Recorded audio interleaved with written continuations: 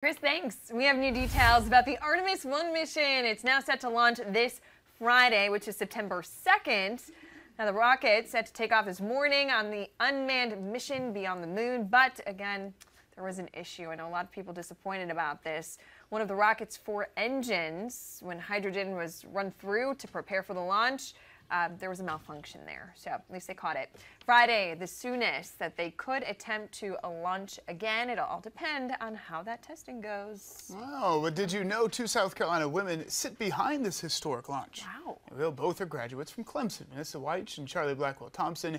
Weich is the first black female to lead a NASA Space Center, and she works in Houston. Blackwell-Thompson is the first female launch director. So there we go, that 2 there from Clemson. That's impressive. Fox Carolina's Anna Arender live in studio after spending some time at Clemson, and so amazing to see that female presence like this coming out of Clemson. I know, absolutely. Yeah. The school says that these women right here are role models for students and the next generation to come.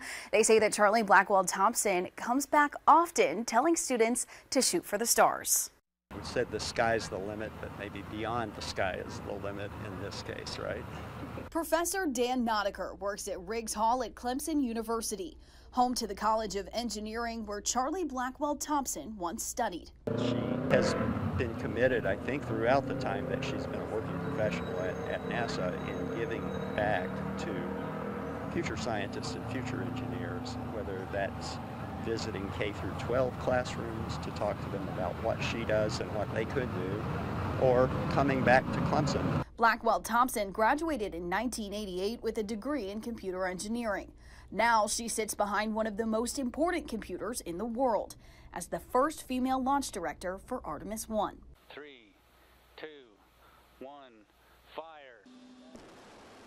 Professor Nodeker says he and his students are sitting on pins and needles, ready to watch the historic launch in action. I think our eyes will all be glued to our computer screen on the NASA streaming channel or other television channels to watch the launch real time. He says if Blackwell-Thompson was here, Best of luck this week, but we know that that's luck built on a lot of hard work and creativity over the years. We appreciate their efforts on behalf of our nation and the world to achieve this important goal for us, and thank you to them for helping inspire us all.